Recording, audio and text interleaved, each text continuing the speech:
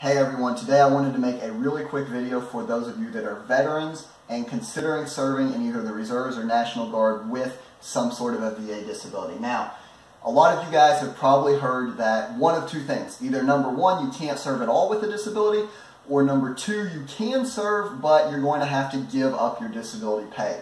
And I'm here to tell you that neither of those is the case. Now, this is something that a lot of people mess up. And I'm not knocking your recruiters or anything like that. It's just something that doesn't come up that often, so people aren't familiar with all the details.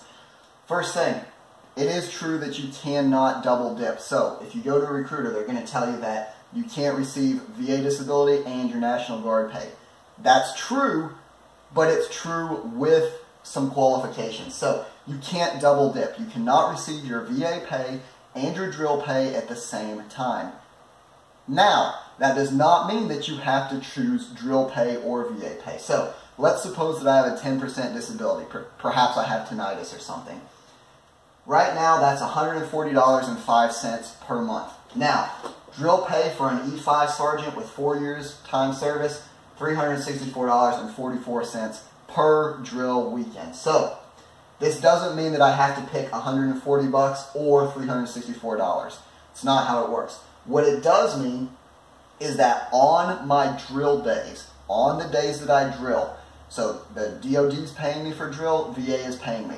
I can't receive that payment for the same days. So what happens in reality is I'm going to have to choose, but only on those days that I have the drill. So 28, let's suppose there's 30 days in a month. 28 of those days where I don't have drill, I'm getting my $140 from the VA.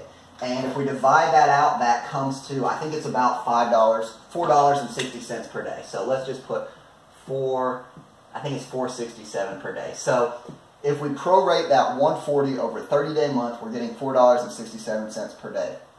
Now, on a drill weekend, for the 2 days that I'm there, I'm getting $364.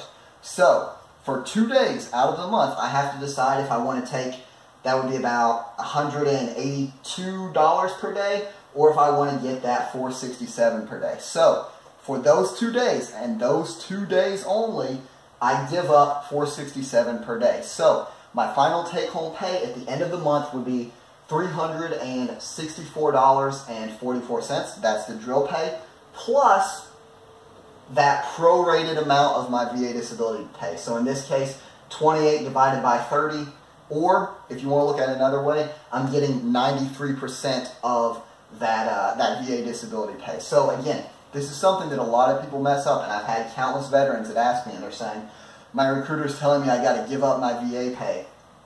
It is true, but it's not the whole story. And again, this is nothing against your recruiter. It's easy to misunderstand. So what I'm going to do is I'm going to put resources for all of the official VA documents so that you can pull this up, and that you can show it to either your recruiter or that you can show it to your HR, your finance, S1, whoever is in charge of doing your pay. Because this is definitely something you don't want to give up, that VA disability, especially if you don't have to. I hope you all found the video useful. If you guys have any other questions related to this, just let me know, and I'll try to make a video and help you all out. See you next time.